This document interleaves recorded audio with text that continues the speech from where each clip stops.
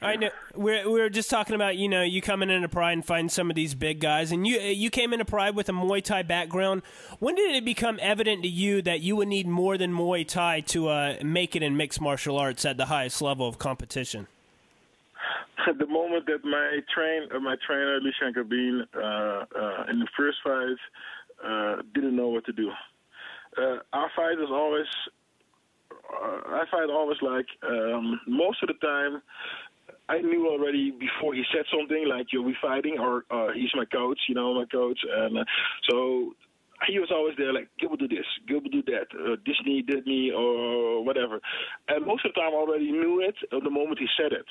But this time I was a little lost, got taken down all the time, and I looked at his corner, and he looked at me, and he didn't know what to do. So at that point I know, oh, wait a minute,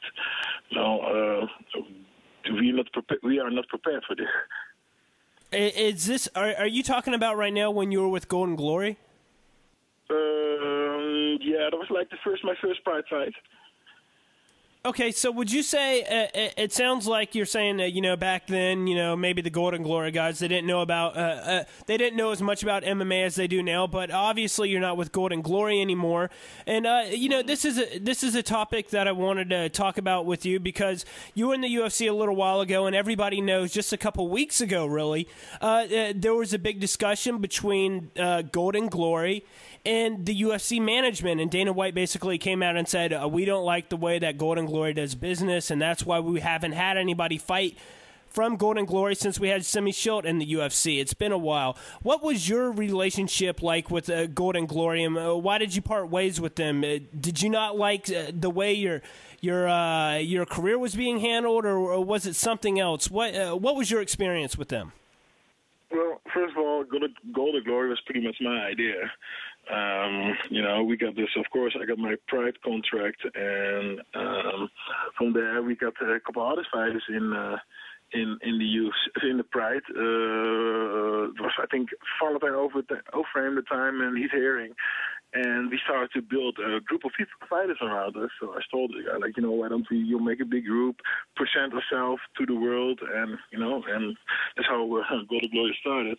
The big man behind Golden Glory got in some trouble, and he was pretty much out of the Golden Glory, of all the glory,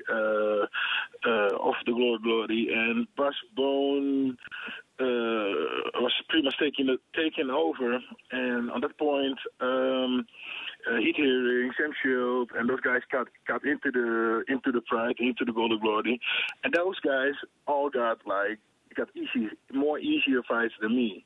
I was pretty much their, I said the right word, guinea pig. So, and they thought Gilbert's getting beaten by all the big guys. Let's take it more easy on these guys, And at that point, I already lost 3 or 4 fights, and the other guys got more easier opponents. And I was like, what's going on? Why do I have to fight the big monsters?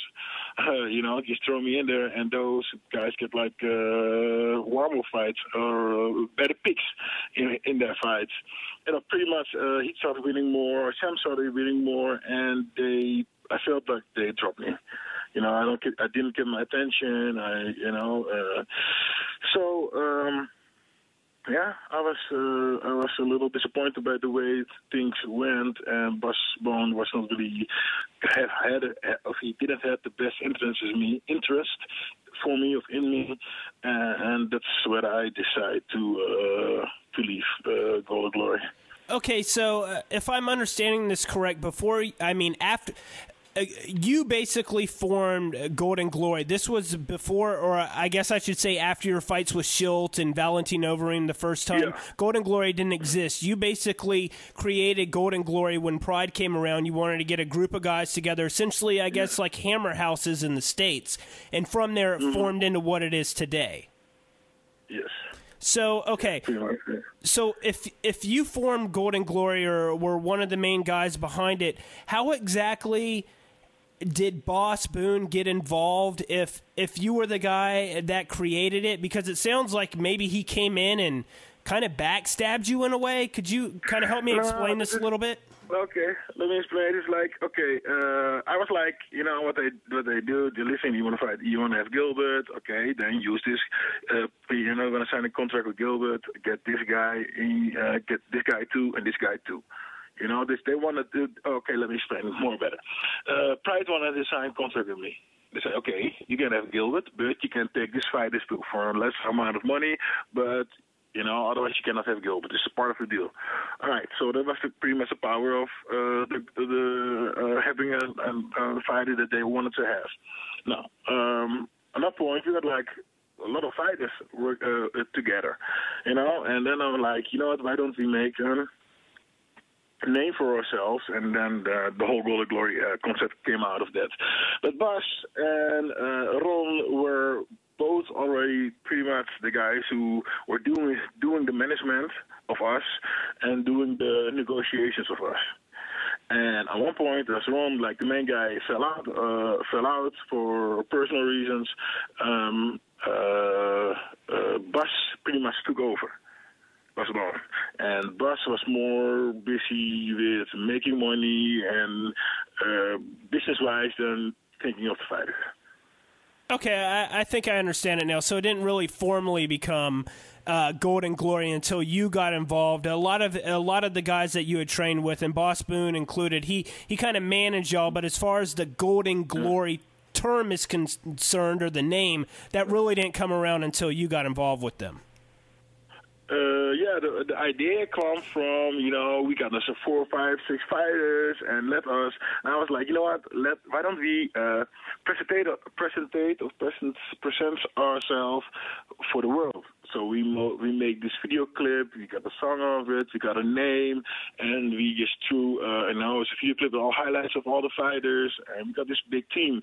And from there on, we gave it a name. And so the name Golden Glory came from there, and from there, at that point, it starts getting bigger and bigger.